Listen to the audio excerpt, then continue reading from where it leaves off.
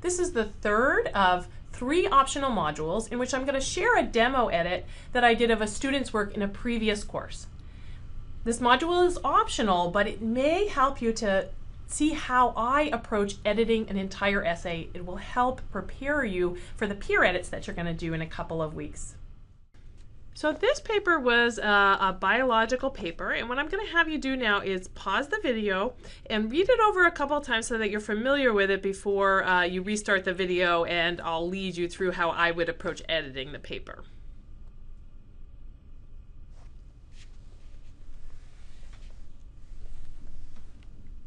So now that you've read the paper a couple of times through, you can see it's about a experimental technique that you can use to actually control cell behavior. So it's a really cool technique. This one is actually a little bit more technical than the last 2 demo edits that I did.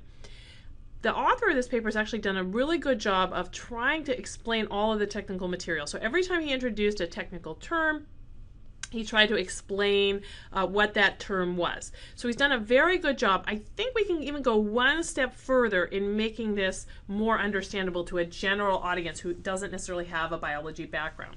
So especially if you weren't coming from biology, you may have found that you struggled a little bit to get through the technical parts of this, because again, it is a much more technical paper than the other edits that I showed you.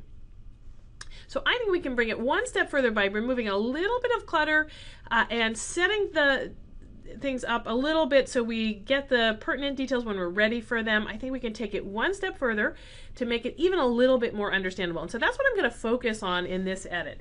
Again, the author's done a really good job, and I think we can just take it one step further to make it a little bit more understandable to a general audience. So I'm going to jump right in with the first paragraph. So it has a great start to this paper. So it says traditional methods for controlling biological signals in cells are a sledgehammer. That's a wonderful picture right up front. And then the author says they are global, slow, and often non-specific. We actually don't need the "they are" there, so I'm going to get rid of that.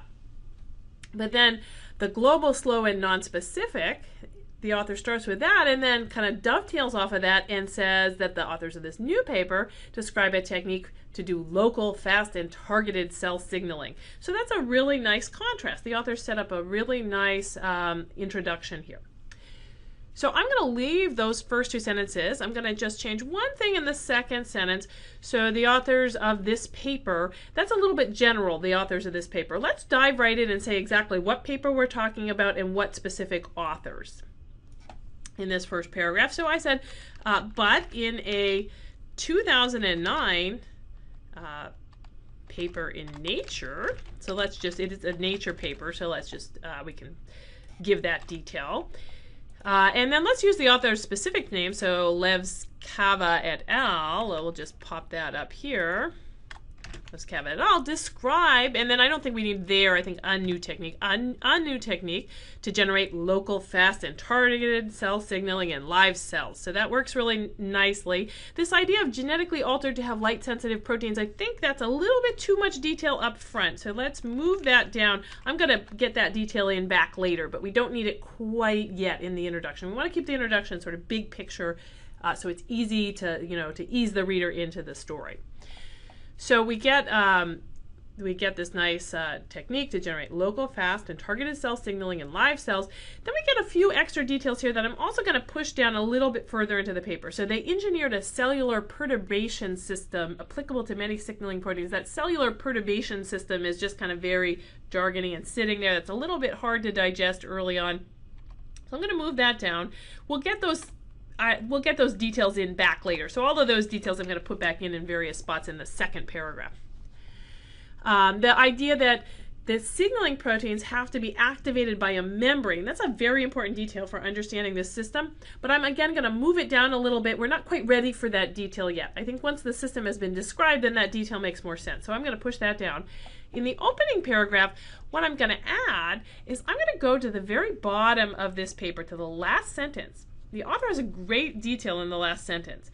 So they show in movies that they effectively guided the direction followed by the new lamellopodium, the first reported control of cell movement in real time using light-sensitive proteins. And when I got to that, I thought, well, aha, that's one of the biggest, most significant pieces of this work. So don't put it at the ending, let's put that right at the beginning.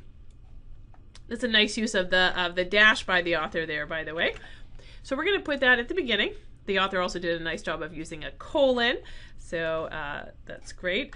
But let's get this idea right in here. This is one of the most significant things of the work. They actually controlled the cell movement of a cell. They controlled the movement of a cell. They were able to force a cell to move in the direction they wanted using light-sensitive proteins. So let's just say that right in the first paragraph. They reported the first control of cell movement in real time using light-sensitive proteins. And so we can kind of introduce that idea of the light-sensitive proteins being critical to this whole system without getting into too much detail yet.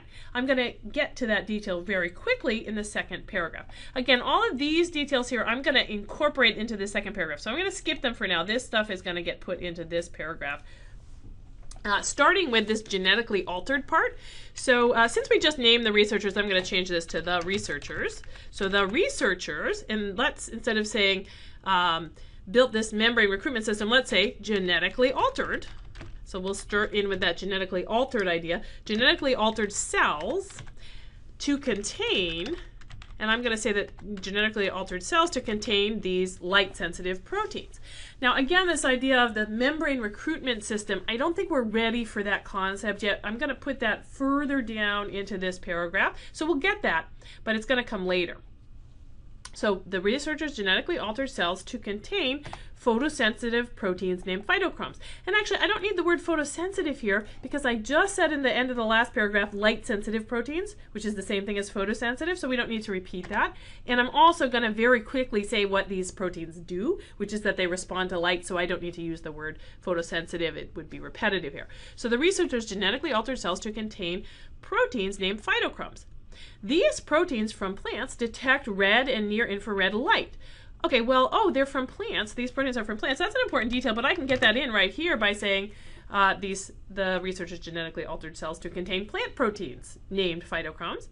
And then we can just dive right into what they do, which detect red and near-infrared light.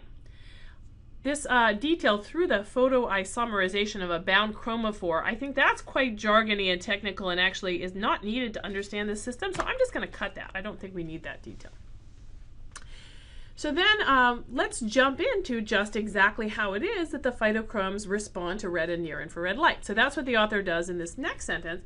I'm just going to streamline this just slightly. So the idea is that the phytochromes, when they get hit with red light, they bind to a particular protein called the PIF, the phytochrome interacting factor.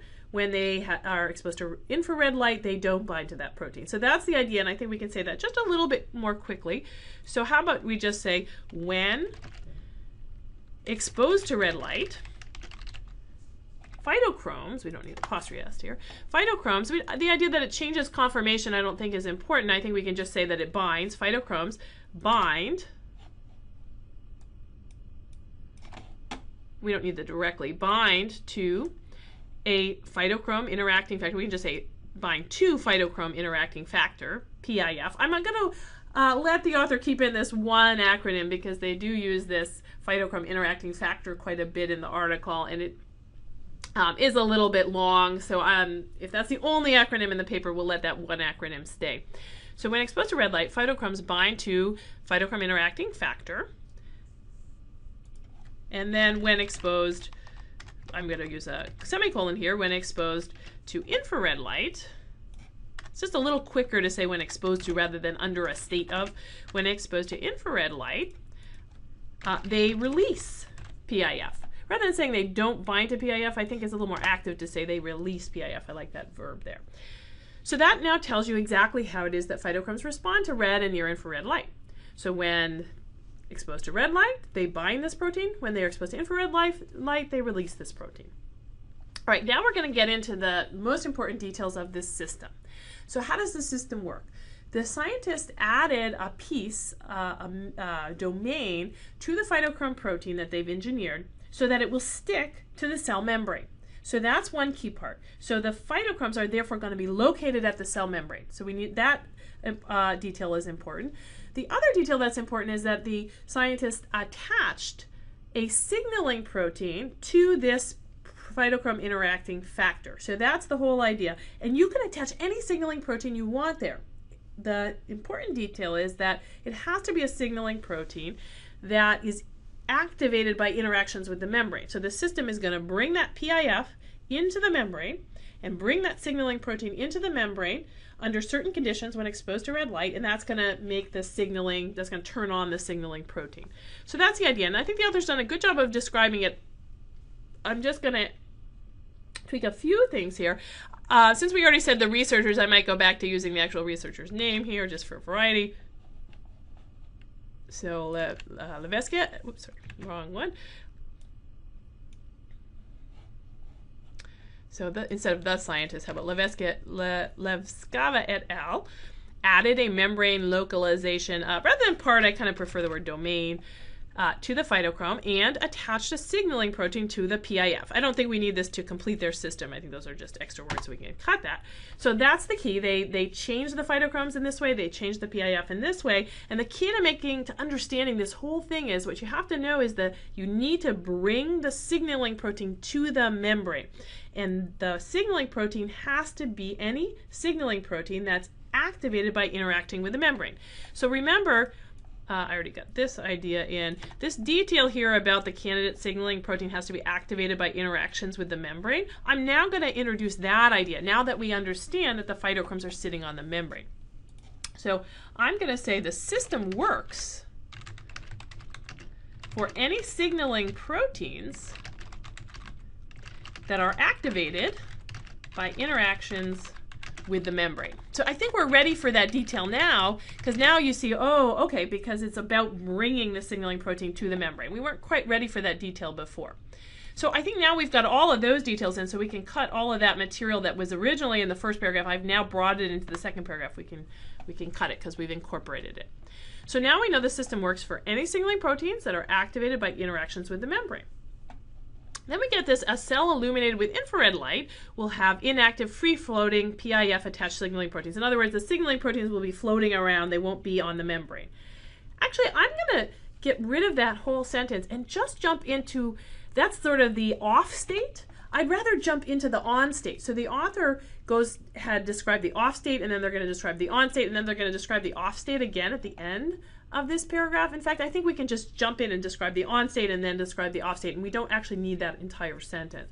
So we can just start right in on, when the scientist points a red laser, I'm going to say at the cell membrane, at the cell membrane, membrane-bound phytochromes. So I'm going to get this picture across that these phytochromes are now sitting on the membrane. So I kind of like the idea of membrane-bound phytochromes. So when the scientist points a red laser at the cell membrane, membrane-bound, so we know that they're sitting on the membrane, phytochromes bind to PIF, thus bringing the signaling proteins, which of course are attached to PIF, we just said that, the signaling proteins close to the membrane and increasing their activity. Since I just said that they need to be next to the membrane to have activity, it makes sense to the reader that if you bring them into the membrane, it will increase their activity. We're kind of now ready for that. So when the scientist points a red laser at the cell membrane, membrane-bound phytochromes bind to PIF, thus bringing the signaling proteins close, we don't need that, stay close to the membrane and increasing their activity. And we don't need to repeat of the signaling proteins, so thus increasing their activity. And then we get turning off the red laser, frees the proteins and turns off the cellular signal. Notice how we don't need that whole sentence about, that prior sentence about turning the signaling, the cellular signal off. So I think now we've streamlined this a little bit, so it's a little bit easier for the reader to get through and a little bit easier to understand what's going on here. So the author of this paper has done a nice job of organizing, by the way, because they put all the details about the system in the second paragraph. In the third paragraph, they put all the details about the experiments that were used to test the system. So we have a nice organization here.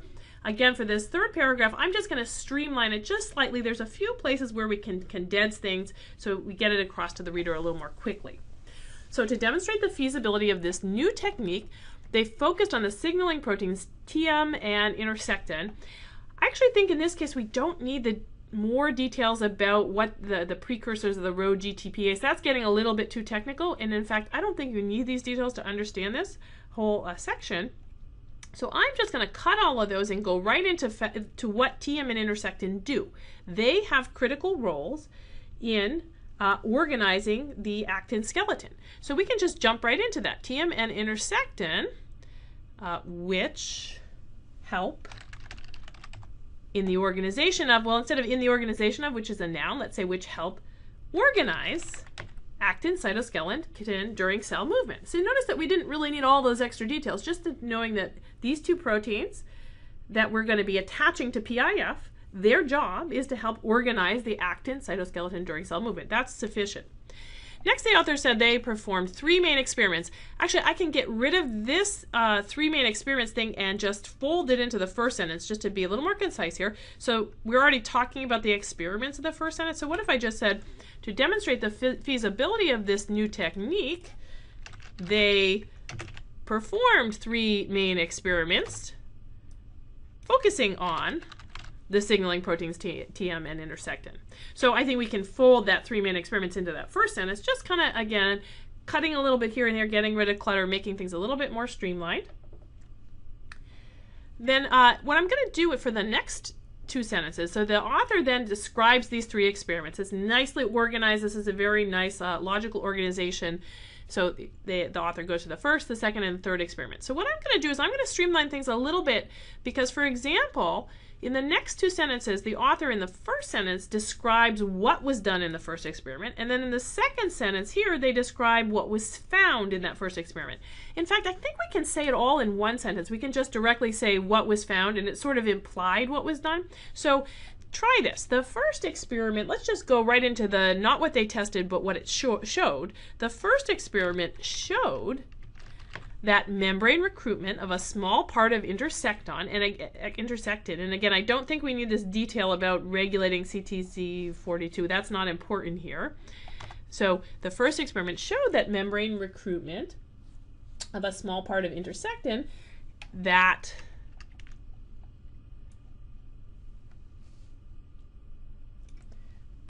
transiently, so membrane recruitment transiently increased local protein activity. That's what it's supposed to do. So that's kind of a proof of principle.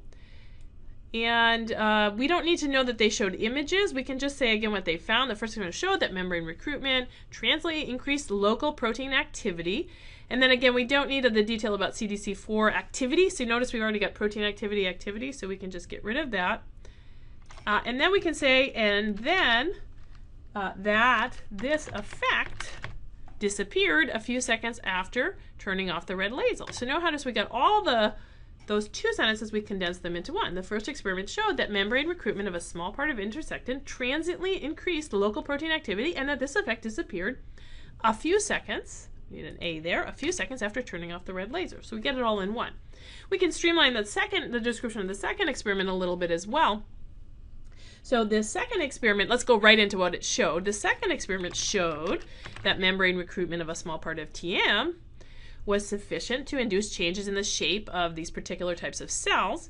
And I'm just going to use that, I'm going to have a colon here, so I'm saying exactly what was shown. I'm going to give the details of what was shown after the colon. So when they illuminated the whole cell with red light for 20 minutes, now notice we get a lot of details about they counted the lamellipodia. We can actually go right into what they found. So I'm going to just say when they illuminated the whole cell with red light for 20 minutes, almost 80% of cells made new lamellipodia. So notice how we don't really lose anything by cutting out the they counted. It's implied that they counted them, right, if we know how many there were. So we can just go right into that. When they illuminated the whole cell with red light for 20 minutes, almost 80% of cells made new.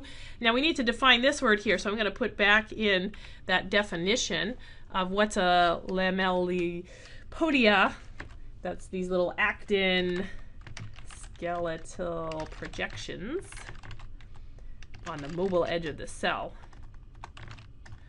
So we need that definition for those who don't know what that is. Now we don't need to repeat under a red light treatment, so we can delete that. So you notice how much we can cut compared with 10%. We don't need the A there, with 10% of control populations. And I would say control cells here. It's okay to repeat the word cells. So when they illuminated the whole cell with red light for 20 minutes, almost 80% of cells made new lamellipodia. Here's the definition, compared with 10% of control cells. And I think that's sufficient. And then we can jump right into this last thought.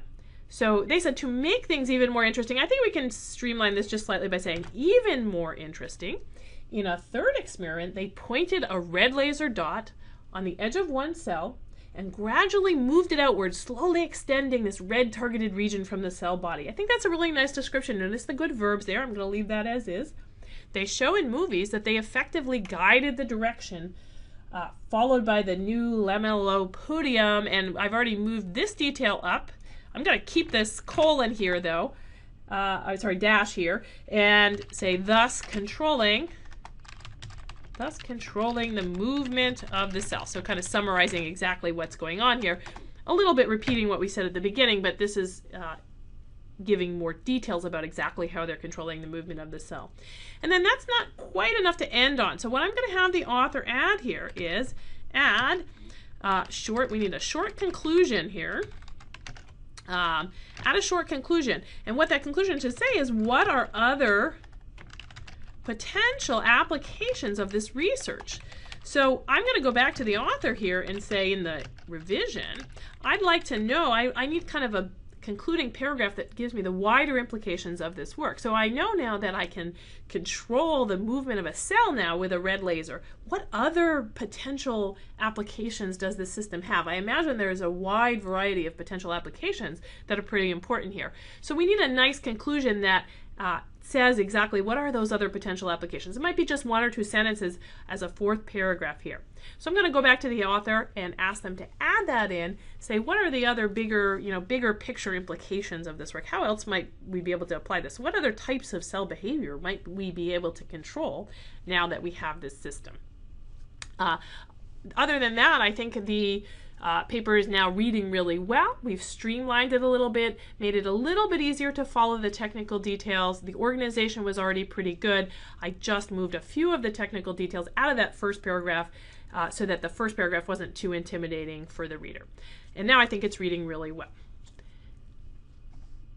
The preceding program is copyrighted by the Board of Trustees of the Leland Stanford Junior University. Please visit us at med.stanford.edu.